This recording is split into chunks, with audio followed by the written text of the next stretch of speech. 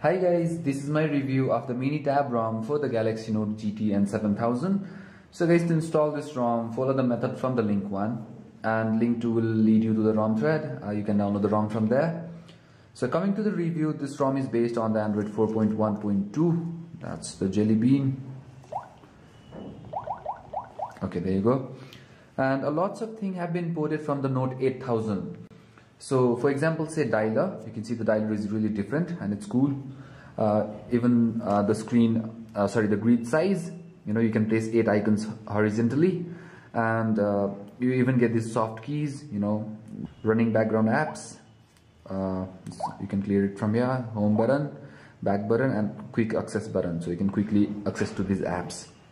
Alright, and also the app drawer icon is available over here. The Google search and the page indicator, and guys, you also get the stock weather widget. So the grid size is 8x4, it's really huge. Just to show you, you can just see, it's different guys, the background is different.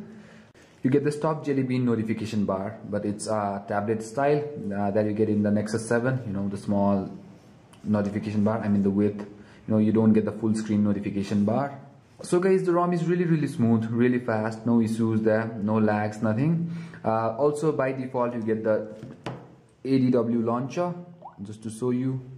Okay, there you have it. So you don't have any issues with the launcher. It's really smooth. So it's all about a personal taste. Whichever you feel good, you can use it. So guys, everything is working fine, no issues with any of the functionality. The camera, Bluetooth, everything works perfect. Just to show you that you don't have any force closes or anything like that. Okay, say opening up the S Note. Okay, it works, no force closes.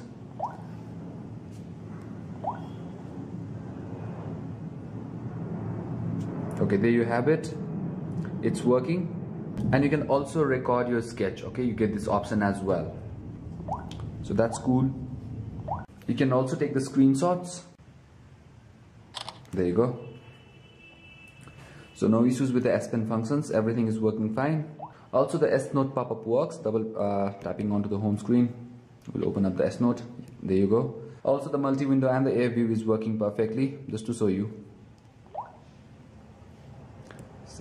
S Note on one and video player on the another window. So you can resize your window size as well. All right. And say opening up a video, so you can see that the air view works. All right, just a second. Okay, the air view works, no issues there. So guys, with this ROM, the voice talk has been removed and the S voice has been added, so it works fine, no issues with it. It works perfect. Also the Google Now works. There you have it. So guys, all the Jelly Bean features like the new motion controls, alright. You can even get this tab view. Alright, all the new motion controls and the smart stay options. You have the smart stay as well, the multi-window and the air view. Everything, you have all the features from the Jelly Bean and everything is working fine. The only one thing that's not available with this ROM is the ripple lock. Just to show you, you get the simple ICS lock screen. There you go, no ripple lock. That's the one thing that's missing with this ROM, but other than that, the ROM is amazing, perfect, everything works, no issues with any of the functionality.